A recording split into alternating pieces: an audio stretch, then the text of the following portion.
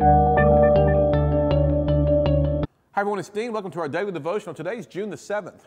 You know, there's nothing quite like the hedge of protection that God promises and He provides for His children, you and me. When the enemy went to God and asked for permission to test Job, the devil quickly realized that the hedge around the life of Job was impenetrable. So here's something for you to think about. If the devil couldn't bring the hedge down, and God wouldn't bring that hedge down, but it did come down, who brought it down? Here's the answer. Job brought the hedge of protection down himself. How did he do it? I believe that hedge came down for one reason and only one reason: fear. You might remember what Job shared with his friends. The very thing that I feared the most has come upon me. Remember, fear activates the devil the same as faith activates God.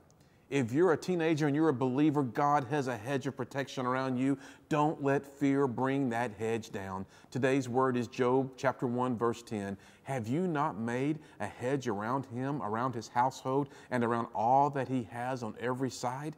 You have blessed the work of his hands, and his possessions have increased in the land. Listen, you matter so much to God, He put a hedge of protection around you. Don't bring that down by fear. Live the life of faith. See you tomorrow. God bless you.